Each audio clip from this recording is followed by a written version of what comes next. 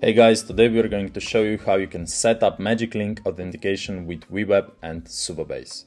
My name is Sanjay and I'm the CEO at Calda.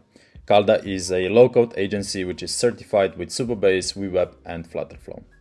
So, let's say you have an app and you want to or need to authenticate your users and you don't want to use the old and boring option with email and password and you want to spice things up a bit. In that case, using Magic Link is a great option for you, and today we're going to show you how you can do that with WeWeb and Supabase. So let's get started. So first things first, obviously we should first create a new Supabase project, which we already did, and as you can see, we are already inside it. The next step would be to navigate to the Authentication tab and provide email provider, and enable email provider for the authentication process. As we can see, this is already enabled, but if it isn't, make sure that you do it. The next thing is that we can go to the email template section and here select the Magic Link tab, and now Supabase allows us to customize the message that the users receive through email once they require to get the Magic Link. And here you can say anything you want. You can edit the HTML body however you want to. Just make sure to keep this part as it's essential to actually get the URL. The next step would be enabling the users to actually sign up through Supabase project. So we go to the project settings and navigate to the Authentication tab on the left side menu, and here the user signups option should be enabled. And then if you scroll down, we can see that we can set up the SMTP, custom SMTP settings. Now this tab is only needed once you go live with your app, so if you're just trying to test this feature for now, you can skip it. If you want to set up the custom SMTP provider, then make sure to go to the link in our description for step-by-step instructions. Okay, awesome. Now we're done with the Supabase part and we can start working on the WeWeb part. Now we have to navigate to our WeWeb project. In our WeWeb project, we have to have three main pages. One is a login page, the other one is a page where we have to inform the user that they received the Magic Link to their email, and then the third page is the one that we navigate the users after they click on the Magic Link. So if we go back to our login page, as you can see, we have two components. One is an email input and the other one is a submit button, and both of them have to be inside a form container. So make sure to structure this page correctly. The second page, as I said, is the one where we inform our users that they received the Magic Link to their email. So it's a very simple page with just some text on it. And then the third page is the one where we navigate users once they click on the Magic Link. Here we have multiple options. The one that we use most regularly is the one where we redirect them to a page which says something like successfully authenticated, and then we set up an automatic redirect after a couple of seconds to the main page. So here you have all the freedom to choose what page you want to navigate your users to, depending on your flow in your app. So once we have all of these three pages, we should set up Supabase authentication in WeWeb. We go in the top menu bar, we go to the plugins section, and then under categories select authentication. Now we should select Supabase authentication and add it. Here in the configuration section, we have to have three different things, as you can see. One is the project URL, the other one is public API key, and the third one is private API key. So we go back to Supabase, we go to the project settings, and then API, and get all of this free information.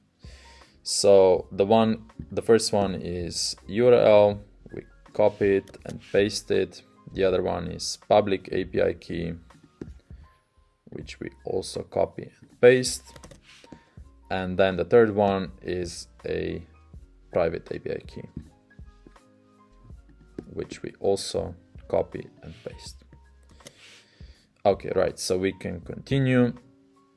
And then at this step, we have to define where to navigate users if they're not signed in yet. So here we have to select a login page so that anybody that isn't authenticated yet, they have to first be prompted to create an account. Again, continue. For now, we're gonna skip the roles tables, continue, and that's it for this step. So the next step would be to define what happens after the user clicks on the submit button on the login page. So we have to navigate to our form where we have the submit button. And as you can see on the right hand menu, we have the workflow section and we have to create a new one. On submit, we have to define a new action and we can search for magic link because it's already a built-in option on WeWeb. The next step would then be to navigate to the email input and under variables select email value. So after that we have to define the page where we want to navigate the user after they clicked on the magic link they received in their email. So we have to define a page where we are redirecting them to. In our case this would be welcome success. For a better user experience, we can add another action which allows us to navigate users to the page where we let them know that they received the magic link after they clicked on the submit button on the form. So we can go add a new action and change page and select on the page editor welcome check email.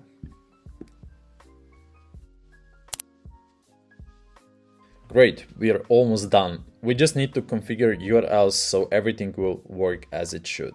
So let's get back to Supabase and click on the Authentication tab and then navigate to URL configuration. Here, as you can see, we have to define the site URL. For the site URL, we will add a link to our login page as this is our default page in WeWeb. In our case, we will use the editor link, but if you have your app in the production or staging phase, then use that link. So let's get back to WeWeb and then go to the login page, and obviously on the top we have to copy and then paste the link to our Supabase and save. So the redirect URLs are the wildcards that the authentication providers are allowed to redirect post authenticating. Use the same link, but at the end add the slash and asterisk symbol. So let's add, again, paste, slash and asterisk and add URL. And now we should be ready to test it. Once we set everything up, we are able to test the flow out. We go to the preview option and enter our email. I'm gonna select my email and send it. And as you can see, we are successfully redirected to the page where we are informed to check our email for a magic link. Now, as you can see, we also successfully got the email and we have the magic link. Because this is a testing link, we have to copy it and input it in our new tab. And now we wait for the magic. And as you can see, we are successfully redirected to the successfully authenticated tab. Right, so this is a fairly simple process on how to set up magic link authentication with WeWeb and Supabase.